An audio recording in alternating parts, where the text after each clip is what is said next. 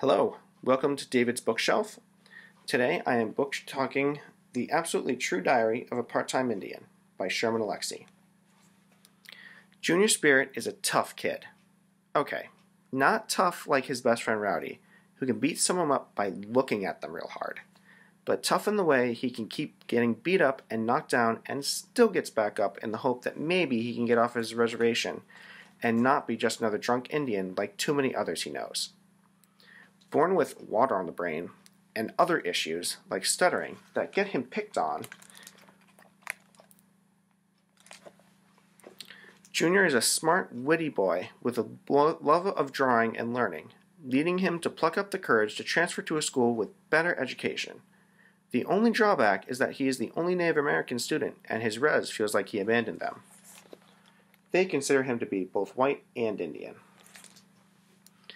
Follow an absolutely true diary of a part-time Indian as Junior navigates life, love, and loss during his freshman year of high school.